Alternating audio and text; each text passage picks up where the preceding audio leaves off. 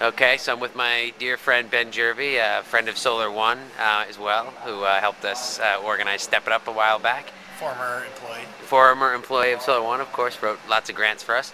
So Ben has actually been here. Well, Ben, explain what you've been doing here. You've been at COP 15 since day one. Yeah, I've been following the UNFCCC in person all the way since the Bangkok meetings in September, and have been following the proceedings, virtually and online and through reports for about a year now.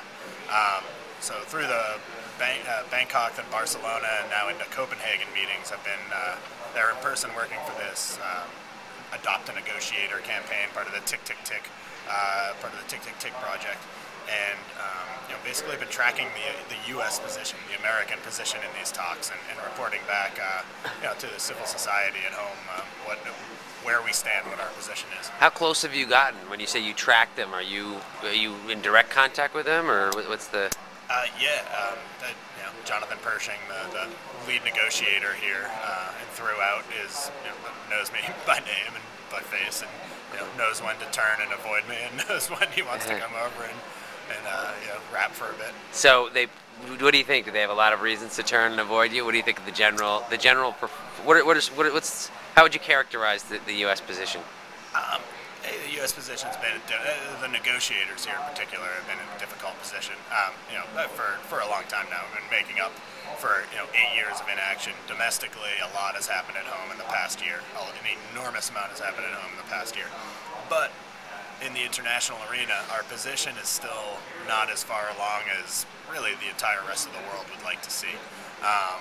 Just in terms of the two big factors being our emissions reductions goals, short-term and long-term, and the finance that we're going to provide for developing countries' mitigation actions, but also for their adaptation efforts as they deal with climate's impacts. Okay, and now you've actually been inside of the Bella Center. People who've watched my little installments know that from day one I hoped to go in but wasn't able to get in, and a lot of people have been sort of turned out, but Ben has been there every day except for today. So can you just tell us a little bit about what was it like being inside the bubble there?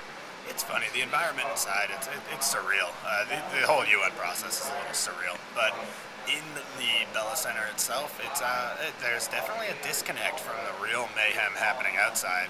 It's a different sort of mayhem. It's a kind of hurry up and wait atmosphere where you're constantly scurrying around to meetings that never begin on time, are often suspended or postponed, and for all the action, all the energy, all the activity, there seems to be very little done at the end of every day. Yeah, your G chat status for the last couple of days has been Copenhagen.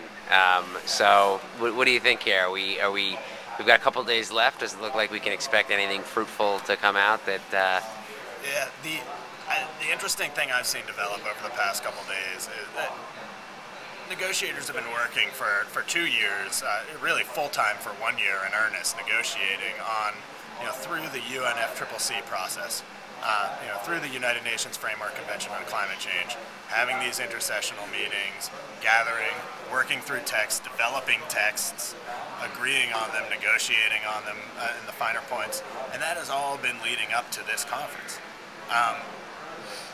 And what has resulted at this conference is really not very good right now. It's pretty ugly. It's very simple.